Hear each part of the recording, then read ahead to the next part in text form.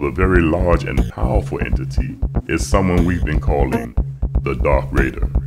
About 10 years ago, I was a young scientist with NASA, the National Aeronautics and Space Administration, in a special detachment launched to investigate exotic matter. The U.S. government really started paying attention to exotic matter after U.S. intelligence acquired information that Yuri Gagarin, the first person in space, a Russian, was believed to have identified intelligent life in space. I believe the UFOs were not aliens from a galaxy far away. They were Earthlings from another dimension. My theory was rejected by my superiors. So, turns out I was right.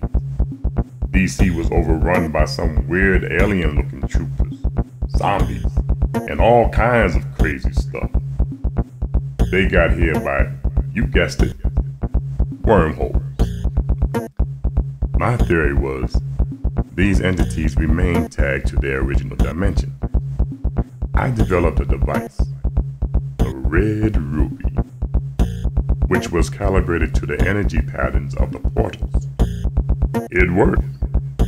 Sorry, distracted, still trying not to get smashed by the Dark Raider.